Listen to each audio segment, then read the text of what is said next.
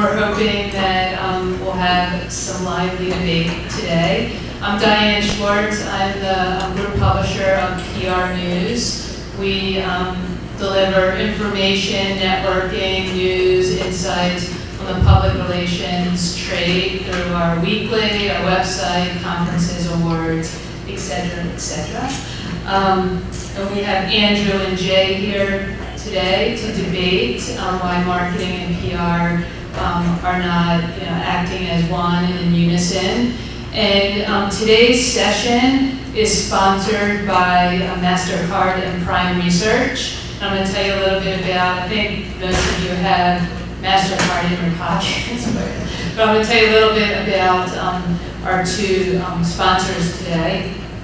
MasterCard generates millions of conversations each week on social sites. Its award-winning Conversation Suite is a web-based analytics tool supported by a global team that monitors, analyzes, and engages in conversations globally 24/7. The data mining and analysis serves as a foundation for active engagement, strategic decision-making, serves as a barometer and resource to the business. And PRIME Research is an engine that powers their Conversation Suite. PRIME combines talent with technology to gather relevant content, deliver accurate data, and provide research-based consulting for better decision-making. They have offices in 9 international research hubs that manage brand and reputation in 64 languages. They serve brands like MasterCard, GE, Walmart, GM, and many more. We have some PRIME Research folks here today. I'll talk to them afterwards.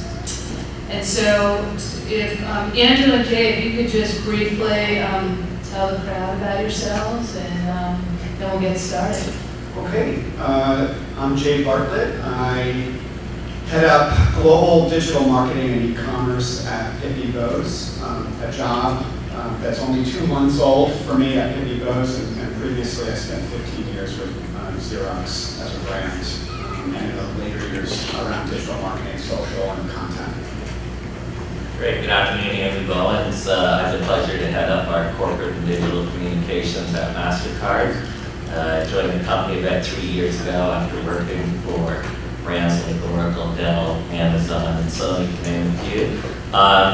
Really what we're going to talk about today, my role has been part of a 3-year journey to transform MasterCard into a digital enterprise. So the combination of tools, technology, big data insights with best practices in brand publishing, meeting with traditional PR and marketing has been our journey and our purpose.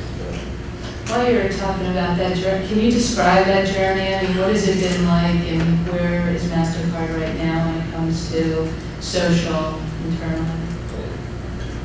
I always think back to Noah Breyer at a conference in New York. If anyone doesn't know Noah, a former Barbarian guy, he's at Percolate now as one of the founders. Someone asked him that question once when he was on the panel, and his response was great. It was like, you can't really score yourself where you're in social, because social in particular is so evolving. To sit back in your laurels and think you've got it figured out, it's just a sure climb and gonna fall apart. Where I would say though, in 3 years, we've moved social and digital away from traditional models of like shared and audience building to a model of enterprise listening, and from listening across 43 markets in 26 languages across social, online, digital, and traditional. We're focused on delivering insights into the C-suite, the product group, customer care, marketing, and comms to inform our strategy. So we built the tools. We've started to develop some know-how that I think is industry leading, and now we're trying to grow and mature with an opportunity to demonstrate how social media in particular can contribute to the P&L versus a traditional PR and marketing.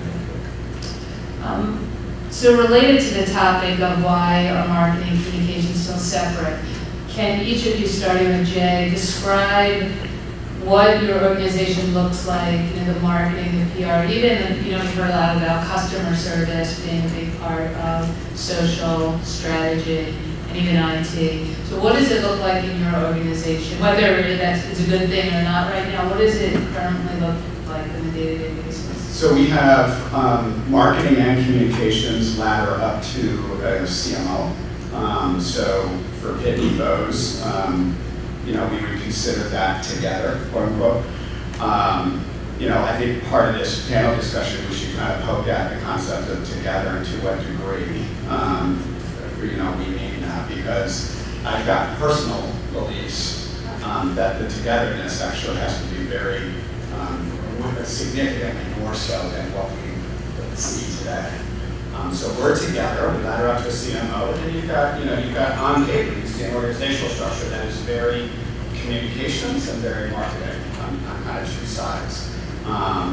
And the belief, because we're together, is that we're inherently working together, connected at the hip, and I would challenge that notion. I think there's elements of intersection, but we're far from a perfect state where there's one single cohesive.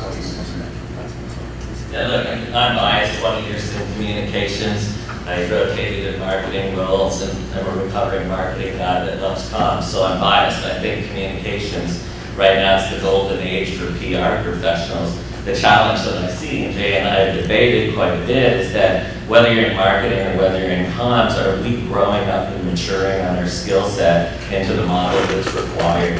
So a traditional PR person today has to be a big data analyst. They have to understand code and content and how that works and surfaces and publishes on the networks. They have to be amazing PR people and storytellers. And I think communications people are inherently the storytellers of an organization. And that's really, in my view, where I see marketing and social digital media moving. So this is our opportunity as comms people, as communications professionals, if we don't mess it up. And unfortunately, I see around our industry, and when we have dialogues and struggles we've had as a team, it's really hard to break old habits. And if we don't grow up and take the opportunity that's in front of us, it's too easy to meld comms in as one of the channels within the marketing mix. And I think that would be a tragedy for people who have dedicated their careers to communications.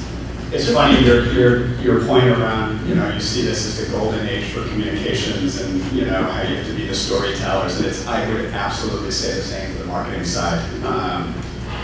You know, so this is that point where it's kind of this intersection of the comms world and the marketing world kind of coming together.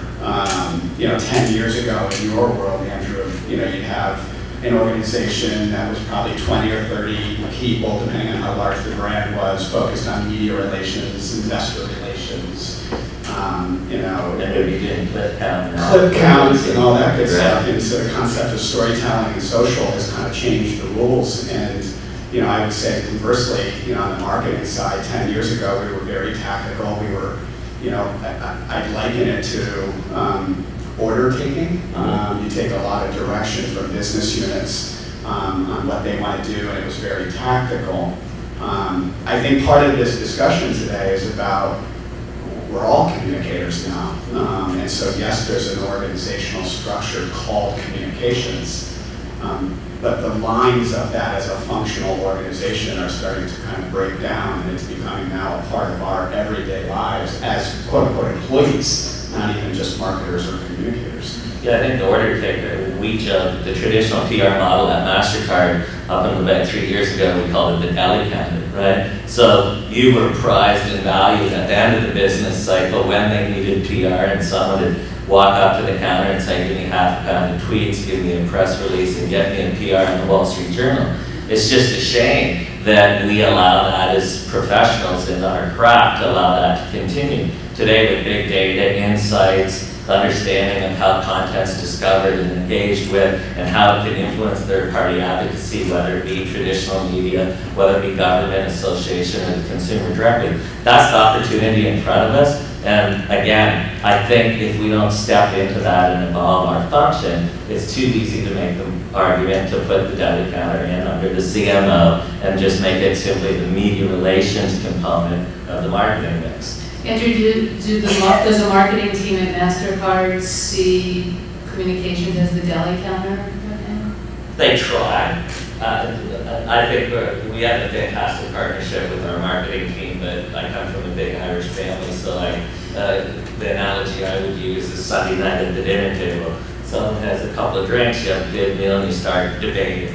So I'm passionate in debate with our marketing people that social and digital cannot be measured as, here's my classic line, you just spent $5 million acquiring likes and shares across Twitter and social, and you say you have an addressable audience of 5 million people, and you hold it up as brand. But if those 5 million people are just blankly staring at you doing nothing, what's the impact of it on the business? Let's change the dialogue to, if you have 5 million people and they're engaged with your brand in a conversation, are we able to mine and understand who those people are? What are they saying about our brand, and what insights through conversation can we drive at it to inform a marketing digital strategy, a public relations push, customer care, or better yet, go into the C-suite and get the pulse of the consumer or the merchant, in MasterCard's case, and give them insights that they can make business decisions on in real time. That's the opportunity. And at MasterCard Comms, it's not that charge, where we still see, I'll just give one last example. A colleague of mine proudly presented in an executive review that they acquired 10,000 new followers in one day on Twitter. And they were unceremoniously thrown out of the room with the quote that I could get my mother to sign up for Twitter today and say, I'm the CEO's mother at MasterCard, and she'd get 10,000 followers, so what's the big deal? And that was really a big eye-opener for us too. Social has to mature, and we need to change the dialogue of what it is, and the insights, in my mind, are the thing that will set the table for communications to get that seat in the boardroom and stay in the boardroom. What unique skills does a communicator bring to this, and a marketer, where they can come together? I mean, what are the, if they're not the same, they're different skill sets, what are the two that are ideal? Yeah, I touched on some of this in an earlier panel where we had some fun kind of building the Franken marketer, which was it's a great discussion around kind of what the future looks like here. There's, I think, a new person and new talent that we're talking about, but we're also talking about a different structure of organization. So as you look at an organizational chart on paper, we should come back to that and talk to that a bit more, because again, as we talk about together, what does together mean? Because together, as I just said, it ladders up to the CMO, we're together. That's not together in my eyes. And so we should come back to that a bit more. The types of talent, we talked about storytelling, we talked about big data, you know, and we've also talked about the deli counter. And I think as you start to think about all that and all the things that are shifting in the marketplace, we're needing talent that has more of a motivational, so there's different attributes that you're looking for in talent today. It's less about kind of tactics or functional expertise, but the ability to motivate and change, the ability to politely push back and say no to all of those that are requesting things at the deli counter. That's kind of what I'm looking for right now. The functional expertise is so widely accessible in the marketplace, either through talent, through contractors, through agency resources. It's less of a concern for me to move from point A to point B to get somebody who's really good at SEO, to get somebody who's really good at UX or design. It's looking for the people who are the change agents, who are very strategic, maybe have non-marketing backgrounds, and to kind of help facilitate this significant shift that has happened.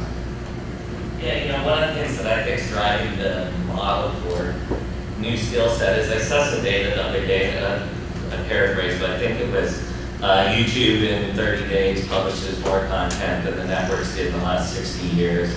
Twitter's something like 1.4 billion pieces of content a month. Facebook is exponentially more. And it occurred to me, my team, our industry, we're a bunch of content polluters, right? We're all in love with the idea of publishing and the idea of potential audience reach. But at the end of the day, I think it's cluttering up the channels with non-relevant content that I'm not believing people are seeing in general. So what do you need? You need a new skill set, whether it's in comms or marketing, that says, you know, let's move from big data to micro data or small data. Let's understand how to segment an audience, and how does the technology from the algorithms of SEO and discovery work against shareable types of content. And then we have amazing people who understand how to create third-party advocacy and wonderful content that means something to the audience. I don't think we, as an industry, have stepped back and really valued the first parts of the profile of the new person.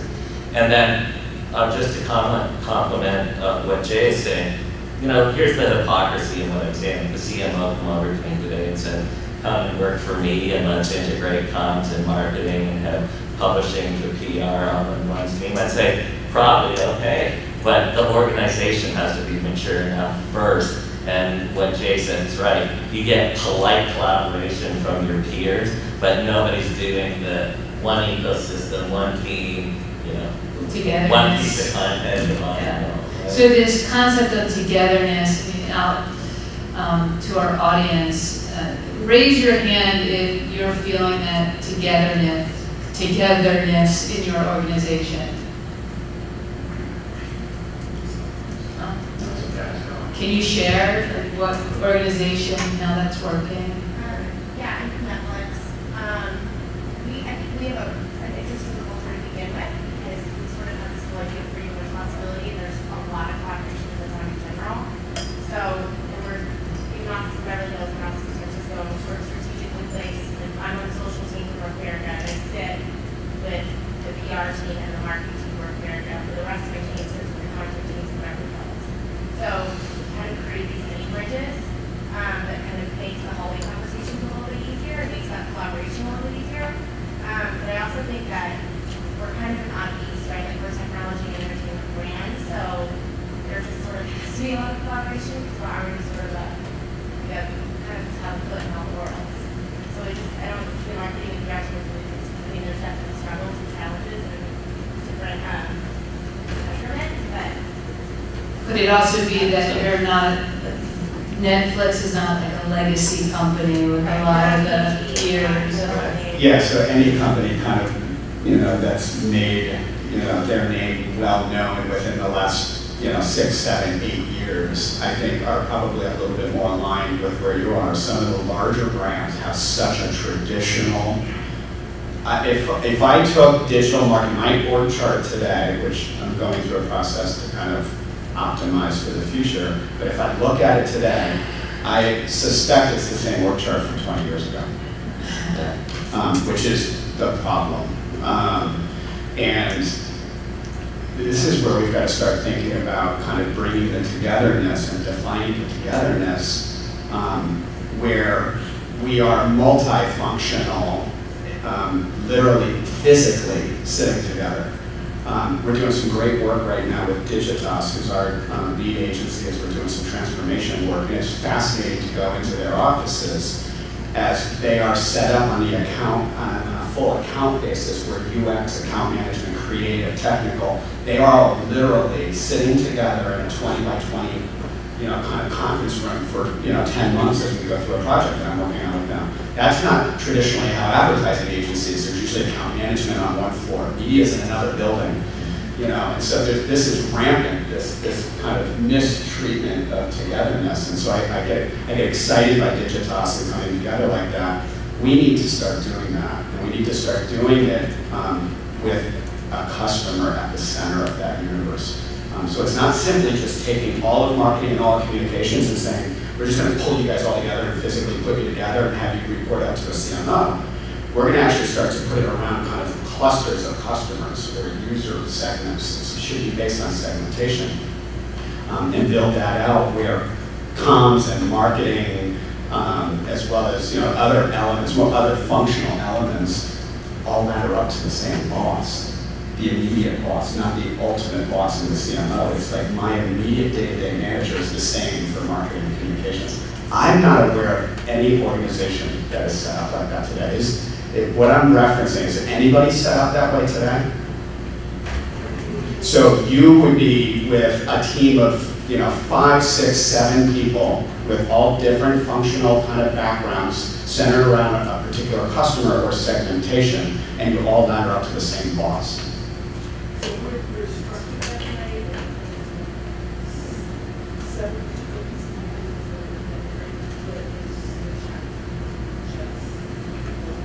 So it's a step in the right direction. It's the step I'm taking at Pitney Bowes, where you're aligning yourself around businesses, right? So that's still problematic because it's introverted.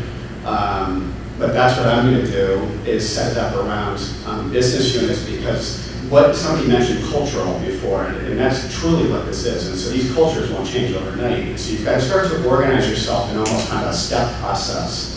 So with your eye to the future of being fully audience-based versus business unit-based. Now there's overlap there, but there's also a lot of differences between business unit and audiences. You know what I think? I think what keeps barriers up right now when it comes to social media, I think we're all maturing in this space, and we agree, you said this morning in another session, is that social media hasn't quite proven out yet to be a direct correlation to the bottom line or the P&L.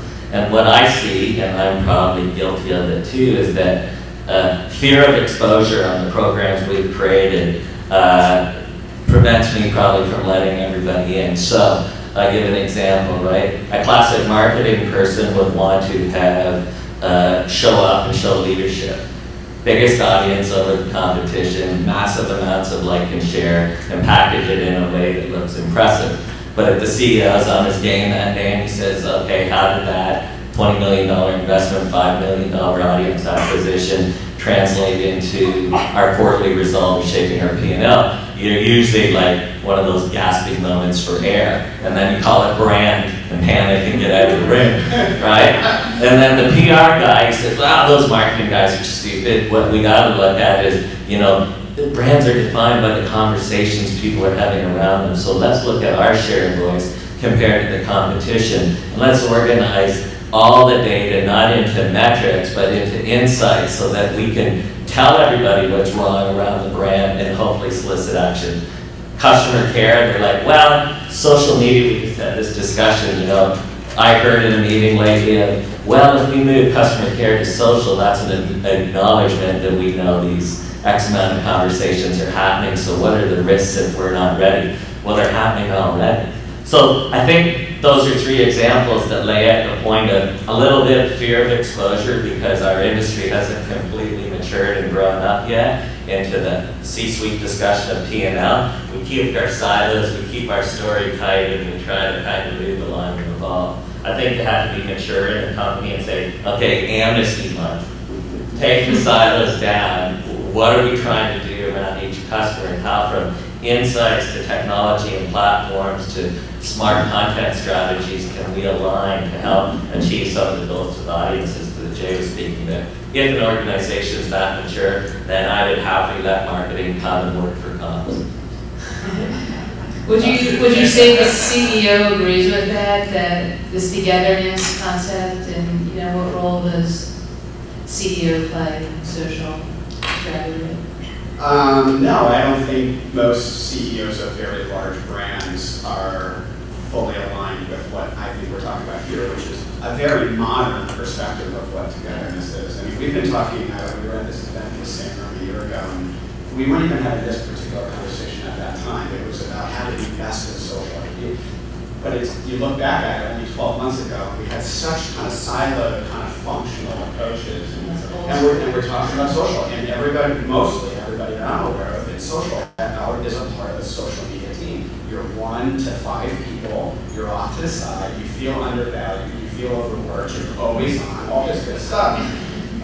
But there's a problem there. You're sitting off to the side. And so it's for us, in our positions where you're leading very large teams, to start kind of poking at this concept with your peers, with senior management, ultimately up to the CEO, but it's starting to think through this audience first kind of organizational structure, which is just, I've never seen it. I think if we were all given the opportunity to do, you know, like there's that old arcade game called Sim City, if you can kind of build something on your own and off to the side, I think we'd all sit here and acknowledge what we're talking about here is, of course, how we go about doing it. The challenge is, as a big brand, it's not easy to get from here to there. That shareability is not simply done. So I think it's a journey. I think the alignment to the business units that we heard from the audience, and certainly that's where I'm going. It's a step in the right direction.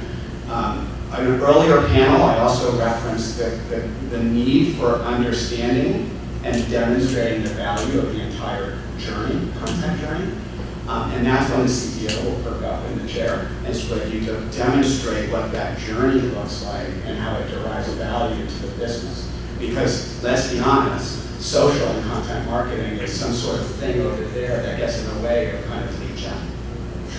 You know, we are privileged to have a CEO who is very attuned to digital and social marketing. And 3 years ago, he scored us as a company a 1 out of 10 on digital, which came with its challenges, because probably if I reflect back on what I'm guilty of, if you get a score of 1 out of 10, you want to prove to the CEO very quickly that you know what you're doing. So it becomes an arms race. So a year ago when Jay and I were talking, I was in an arms race mentality. It's like, I'm going to be marketing and the rest of the organization into our social presence. So in 2 months, we set up Facebook, Tumblr, Twitter, Instagram, Pinterest, started looking at everything, and we were just in love with the idea of having a branded presence. Then we rejiggered our agencies and started spending boatloads of money on what we thought was wonderful content and pushing it out and including. And what we didn't realize until we had a partner like Prime is that you have 2 ears and 1 mouth, so listen twice as hard before you speak. And with all this capability that we built, I had limited to zero insight into the actual stakeholder we were trying to influence. So we had to put on the brakes, get the arms race down, go across the hall, talk to marketing, talk to customer care, and it keeps going back to what Jay was saying. Get the organization to mature and say, around the customer experience at MasterCard, whether it's consumer, merchant, government, issuer, employee, what do we want to achieve, and how do we take these investments together to help improve business? Not to mention when you're in an arms race mode, and then you do an audit at the end of the year, and the CFO comes down and says, this joker spent X million, this joker spent X million on the same thing, different flavor. This joker spent a bunch of money, I don't know what he's doing. You start to become exposed, and when you're having a CEO discussion about all of a sudden social's a $20, $30 million proposition, and it looks fragmented without purpose and no direct correlation to the P&L, you're in a bad spot. $20, $30 million. So what was marketing, your marketing counterparts doing this arms race? What was going on? Same thing. Without coordinating? We were all going to prove to the CEO that we were better than what had happened. And that first burst of activity was every department or group got into the feudal board mentality thing, and they set up either allegiances with someone because you didn't have money, or you took your money and you went to stuff works and started setting stuff up. And by the next executive committee, you would go, hey, I don't know what he's done, but let me show you what he got done. It's a fool's errand. Because at the end of the day, a smart CEO says, okay, how does that help the bottom line? And at the end of the day, nobody in that scenario is thinking about the customer as a total touchpoint journey kind of perspective. You've got an advertising team putting money behind it to amplify in their impressions hungry. You know, you've got a content team that's all about writing and storytelling, but it's kind of in a vacuum and unrelated to kind of the amplification and distribution strategies. I mean, that's the whole point around this panel today. That's what we have to start moving to break down, is those individual silos, because the CFOs and the CEOs are becoming more in tune with this than anything I've seen historically on the traditional side of marketing. You know, in the past, like 95% of the budget would just go towards advertising. So the budget's becoming fragmented. There's not the money that advertising used to have. There's another panel going on right now around, is advertising dead? And I would argue, yes, it is. And so now it's the budgets are not kind of overwhelmed by advertising as a single entity. It's now multifaceted, and to a degree, it's aligned to a customer journey, but they're not all connected in a very seamless way. Why is advertising dead? I mean, even on social, I mean, advertising serves a purpose. It's just a very different purpose today than it was 10 years ago. My background's in advertising. When you're going through a rebranding or a repositioning of a brand, it's very purposeful to kind of get that scale and that reach. But to continue to look at advertising as the all things paid media and distribution is a flawed approach. And so I think that's, I think it's the end. Of course, advertising is acting like they're dead because they're scrambling to every dollar possible in this new ecosystem, some from native and everything else that's going on. So it's breaking down quite a bit. It's interesting too, just on the quickly too, having data and insight in an arms race to set up all of these channels, right? And you're spending money, but we're blown away when we took time to read and do our analysis. 82% of the dialogue and interaction with consumers around a brand happened on Twitter. So then you start looking at the expense line across the board, and it kind of sucks there because you're like, we got to be big kids now, no matter what the trend is for whatever social network. If all our customers are on Twitter, let's get a purposeful strategy across audiences and get Twitter running, then take the running and get to another channel. Yeah. At my former employer, we did a nice little program. And it's funny how smaller budgets bring more, there's a bit more scrutiny sometimes tied to some of these smaller budgets. And I don't know why that is, but we did an initiative around one of our business units, around one of our verticals.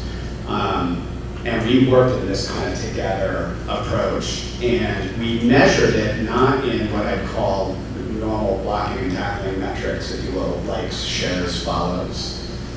Things like that, but we measured it around our ability to increase our voice in a particular customer set and to measure our influence within that customer set over time. If it wasn't for us to understand how much influence we were driving, the program would have been pulled about 4 weeks in because the shares, the likes, and everything were minuscule.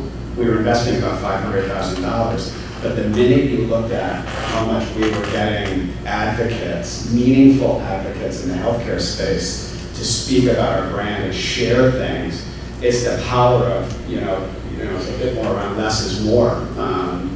Really powerful stuff. Now, if you take that and I build that into my new org structure that I'm thinking about deploying, you then start to do that again around customers. The reason it was so successful is it was based on kind of the audiences in. But now we'll be able to kind of fully define that and set that up and measure it back to the audience.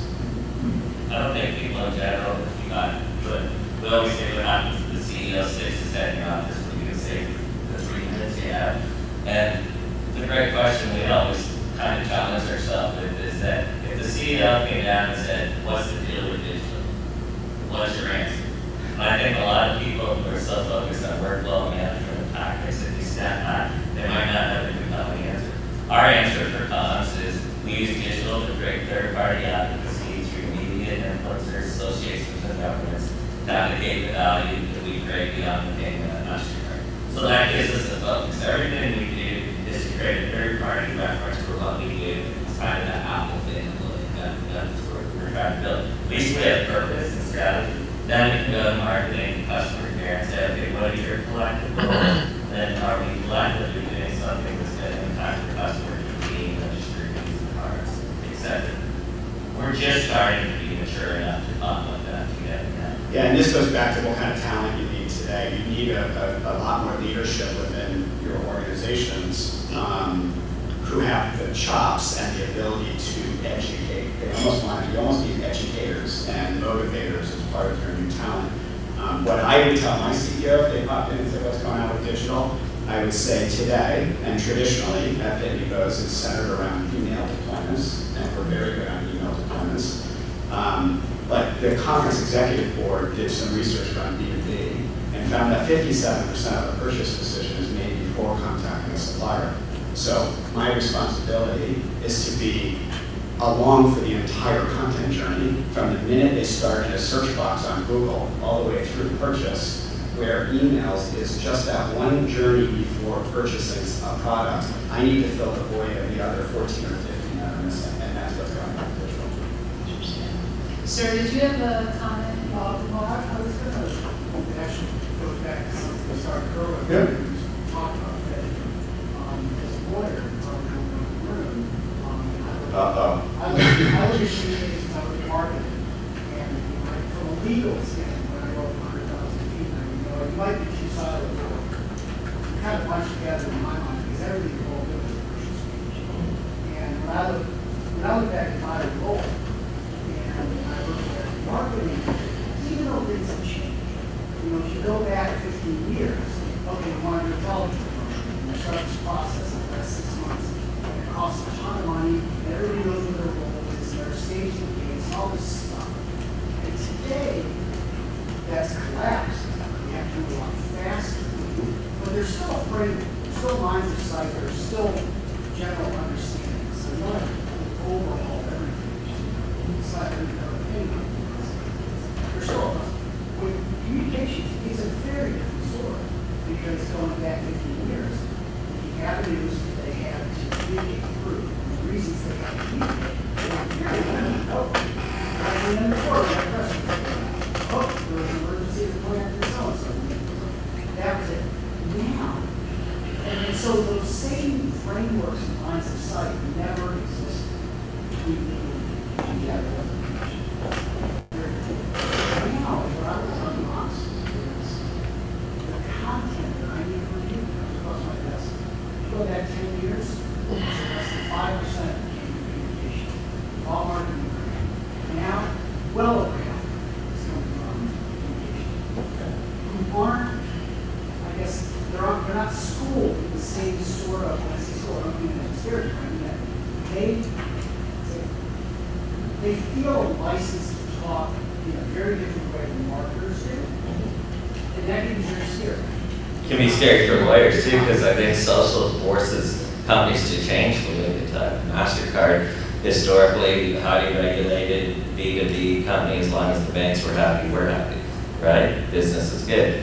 A lot of times social and digital gives us the first opportunity where we can have direct engagement with consumers, direct engagement with merchants, without the bank in the middle, and we had to show up as a personalized brand. So I can tell you the horror stories that we went through in the first year with our traditional lawyers, right? But then they came around. Right, yeah. So, but okay, well tell them this, is that one of our biggest partners and advocates now is the legal department, because we prove with data and insight and organization and tracking of the communications that we mitigated enterprise risk versus creating it. So now we don't have to have anything approved by legal. We of course treat them as a partner, give them a courtesy view so that we can see if we are exposed to risk. But the attitude changed, and that's a reflection of taking this different approach to social and integrating it, and law's a big part of it. Well, part of that then is establishing some frameworks, protocols, core. Hey, as long as we're playing in this space, we don't need I think on social, it's just what I'd love to hear Jay's thought from a legal perspective. The thing we have to get on the radar now is the notion of privacy, fair use of data and content, and how it all plays, because I'm capturing 30 million touch points a week right now of consumer dialogue and conversation coming from the public domain, and so where people have to have their public profiles on, etc. But Michael approved. But the point is that in this, Target changed everything, right? Privacy and data and all of that is in, your neighbor will ask you about that stuff now where they wouldn't have even been aware. So social media right now, from all the capabilities we have to publish, connect, track and stuff, we can't lose sight that you have to use and protect people's privacy, and the way you engage and show up on these channels could very well be a plus, or could very well be an enterprise risk that turns into crisis. And I'm thankful that we haven't seen too much of that, but I think we're dangerously close, and the industry has to watch for that. What brand are you with? Coca-Cola, and then you review almost virtually all social content? I've moved into leading social media, so I see lots of stuff. Yeah. But there's a workflow where legal's seeing stuff before they get published, or? Let's say in business, Yeah. I mean, what's really interesting, where I'm going with that is, you know, if you're feeling overwhelmed by the amount of content that's needing to be reviewed at the legal stage, you know, the argument there would be that you're talking about yourself too much, right? Because now you're reviewing trademarks, you're reviewing statements that you're making on behalf of kind of a particular product or service. And that's all the stuff that doesn't work so well, right? So it's now it goes back to that audience in. If you're really providing, you know, interesting factoids or information to the audience that's kind of not specifically tied to Coca-Cola or a product, it makes the burden for legal review and workflow to be a little less burdensome. To that point, the difference is not only the legal parts, more important. What we're talking about is engaging with third parties, understanding disclosure obligations, understanding use of third-party trademarks. We're talking about current events, things like that. That's the sort of stuff that comes through communications through. And you do need to have some discipline on how to do that. And we're trying to learn it. My goal is to remove the need for me. My goal is to make sure that everyone who's communicating understands, hey, as long as I'm not doing this, this, or this, I don't do anything else. So it's, we're getting there. The only reason I want to make a comment, and I'm sorry, we're an old established brand, old established framework. We're trying to catch up. We're trying to build a new area. And that's, that's what it's all about. That's what we're talking about here today. And it's exciting. So, Coca-Cola is going through some of these more modern things that we're talking about today. That's like, I'm jealous because it's not easy getting there. So hopefully we can take some steps here and, bring that concept of togetherness a bit more in tune. I'm going to be setting it up in my team where it's, again, around the businesses, as we heard in the audience. But there's certain functional things that you do. So it's a hybrid for me, where you maintain functional expertise where it's needed.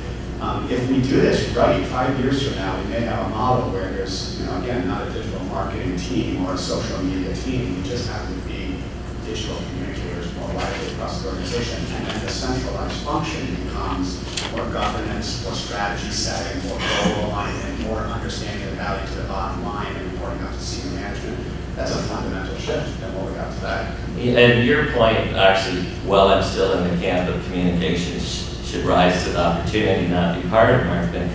The way you describe the challenge and perception is exactly why the profile of the communications person has to change.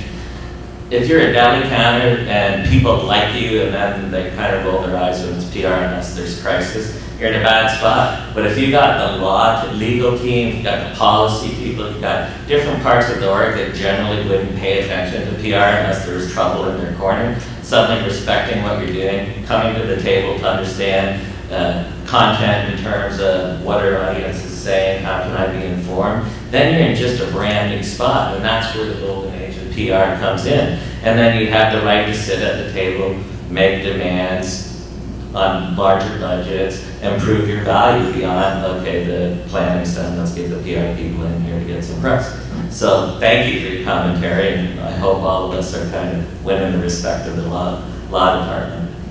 Let's talk about budgets. I mean, that's a big, especially on the PR side, PR never feels like they're getting as much every year than their marketing counterparts. I mean, do you agree with that first? And then how is it looking for 2015 for you guys in terms of spend on marketing, different marketing and communications? More in social, and if so, what areas of social you're investing in? Yeah, I'm not going to say numbers, but I'd say if you earn the right to demand more budget, because if you haven't changed the frame, if you don't have data and a direct correlation or some way to frame your story back to the business line, you're usually going to get an income flat -5 or doing more with less.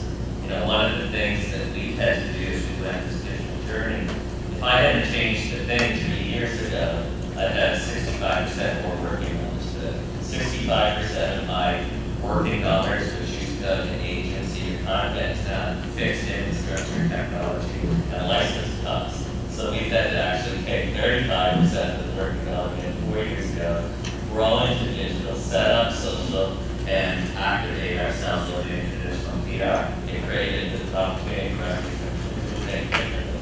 Now we're at a point where the company is recognizing the value and we're in a position to show the numbers and insight why additional investment will accelerate the company business.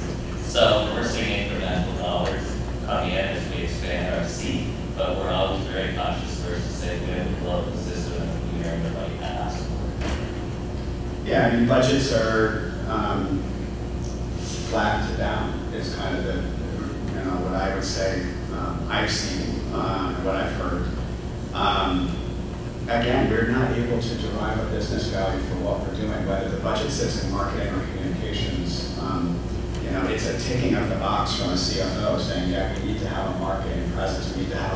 face. So, you know, here's a certain percentage of revenue for you guys to go do stuff and kind of prime the market for our sales reps, this kind of perspective. The minute we get this right and we derive that business value, these budgets will skyrocket. And that's why we all have to focus on it. The presidents of our business units, like in any planning cycle, like, give me this much money, I need this much revenue, give me this much more, and I'll reach this target. We're usually just give us some money and help you invest. Totally. Right? Yep. So I agree. The opportunity is ours to win or lose. And it's not easy. So I'm trying to do a bit right now where I'm looking at kind of multiple touch points in that journey that I referenced before, but we're not anywhere near as marketers understanding the full content journey and correlation analysis from what touch point drove somebody to make an action or buy something. So that's probably years away, but we're having the beginnings of understanding how does this piece of content influence this content and what actions did you derive from that from a particular set, prospect. So we're starting to get better at this, and the more that we piece that together and again tell that business story, I think it's an open checkbook once you figure that out. Open checkbook. Pretty close. I mean, the amount of money that big brands are spending company-wide, once you derive a correlation analysis to the actions that you're doing in marketing communications to the revenue, the bottom line, it's going to be game-changing. That's why we're so focused on email. We know on every email we send out, how many people open it, and people click it, and then they click through and they buy something. We have an ROI, very specific ROI to that, tied to revenue. So now we need to do that same model all the way through the chain. So just one quick example on Get Money. So we worked with PRIME, and when we launched our MasterCard digital wallet services, we came up with the idea that we captured 13 million conversations that consumers had, 43 markets, 26 languages, and the barriers to entry for digital wallets. Took us 6 days and $10,000 to kind of aggregate the data and then turn it into insights that we could get to the product, or to marketing, and use for commerce. We went and helped support the business, and I tell that story offline. The anecdote, though, is that the head of research came to me 6 months later, $250,000 in the field, 6 months of research, and they got the exact same results. So what we did is said, okay, research team, think comms differently with your insights engine. Now we can do also the consumer for $100 grand a quarter or whatever. We'll run these reports to validate your studies. All of a sudden, research money was coming in and it changed the profile of comms. Those are the opportunities that have great. That's spot on. And so now what you're defining is the beginning of the fall of traditional research firms and tactics. Right. Because there's a lot of data out there and conversations already being had that you can derive the same net result from that research. So, and it's kind of tied back to the advertising model. It's things like that. You start to derive different values from different things in the ecosystem, and it's driving the significant changes in budget and strategies. So let's assume everyone in this room wants to go back to the office and have an integrated communications approach, hashtag togetherness. Practically speaking, what are a few things that everyone can do when they get back to the office to sort of move in that direction, start making a positive change in that direction? Like literally what the person I would approach it through kind of a scrum mentality. Is kind of how I'm working it with my team. And so yes, there's org charts and they're very, you've seen them. But now we got to pull together some scrums, little kind of centers of excellence, if you will, and build it. And I'm doing it around the business. Ultimately, it'll be around an audience, but it'll be around the business. And you ask for members of communications, members of strategy, members of insight, members of creative design, the social team, the content team. If you build your own little micro perfect state, and you demonstrate a value around that. We did that at my former employer. It worked. The intent was to push it out into the business unit, and the business unit wasn't ready for it. So we ultimately folded it because it wasn't, we just weren't ready for it. And that's kind of the challenge, is readiness. A lot of us here at this event, we nod our head to this topic, but there's a lot of significant forces at play. So just chip away at it with a little scrum mentality. I would have one tip is on communications broker and marketing folks that want to take this start a dialogue that seems complementary, not confrontational to what's happening in the works today. Focus the dialogue on, are we mining and understanding the insights that are happening? Instead of measuring likes, tweets, and audience size alone, do we understand the audience? And instead of having reports that tell us what we missed 10 minutes ago, do we have the capability to have predictive intelligence or insights from our social listening? Then do what we did. We took our media clip budget, the money that's spent globally by PR teams just to count clips every day. We put it to the center, looked for a good partner. We partnered with PRIME and built the capabilities to capture and listen in social, digital, online, and traditional, and quickly get up to speed with insights so that whenever you're sitting in a meeting, whenever an idea of digital and social comes up, not saying what's in place is wrong, but be the voice that says, well, did you know last week we had 45,000 conversations globally around product C, and it looks like there's a customer care issue coming up in the horizon that we're not seeing in the channels. Here are 3 things we recommend you do. You start getting people to pay attention then. They start thinking of communications differently, and once you give them a little taste of the data, it serves like a virus through the org. As soon as one organization or team has a success from it, they line up, and it'll be a fancy bistro to sit down with the occasional takeout, but people want your data and want you engaged at the start of business planning versus getting some PR at the end of it. That would be my answer. Great answers. Does anybody have any questions or last thoughts on this topic? Does it seem doable? I'm looking at it today. I work with a data insights provider, and it's like talk to people about marketing and communication. And what I see is it's very easy to split between marketer and social impact. So trying to kind of share information out as context for you. Whereas the communication side, I think, is really broad in scope. There's far down about engagement for having. So you're doing everything like advocacy, relationship, retention, and a lot of listening. Whereas the marketing side, I see very focused on programs trying to, which is fine, but it's very usually split just on where the are today.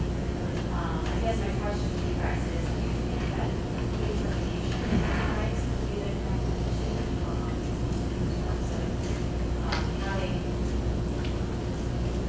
maybe the CIO role or some type of operation that needs that leverages the same infrastructure with lead information to different parts of our information? The short answer is yes. And for different reasons.